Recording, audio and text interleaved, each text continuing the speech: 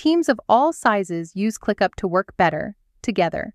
How can you leverage ClickUp to become more productive and work better with your team? Before we answer that, let's talk about the different ways of working, also known as asynchronous and synchronous work. Asynchronous work, or async work, refers to when you work on things separately in your own time. This approach is more conducive to the modern remote work culture, where people don't have to meet together and can tackle work on their own schedule. Synchronous work involves tasks or activities that require real-time coordination and simultaneous participation from all involved parties. In this approach, individuals work together in real time, often in the form of meetings or working sessions, either in person or through a web conferencing application. So, how do you determine which approach to use and when to use each? Well, it all depends on the context and the requirements of your work, along with the location of your team. This is especially important when teams are remotely distributed across multiple time zones or locations.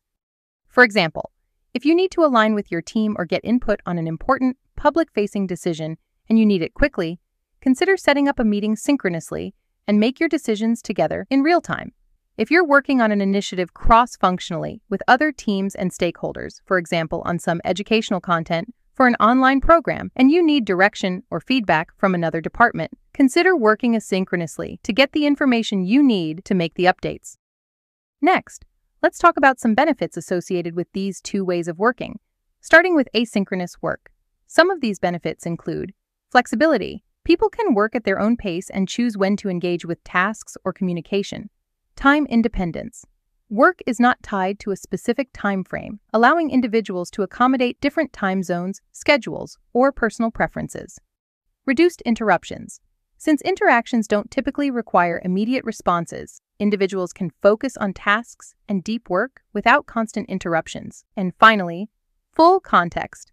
When you're working on things asynchronously, you're able to review the information you need to give you the full context necessary to get up to speed and make decisions. Some examples of asynchronous work are email communication, chatting on instant messaging platforms, and key ClickUp features such as tasks with flexible deadlines, comments on tasks, images, videos, or docs, along with sharing your thoughts and context on a clip video.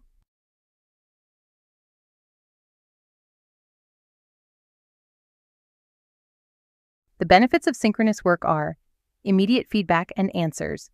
Get instant responses and valuable feedback, typically in real time, facilitating quick decision-making and problem-solving. Real-time collaboration. Working together synchronously enables discussions, promotes creativity and brainstorming, and helps you align on tasks and responsibilities in a timely manner.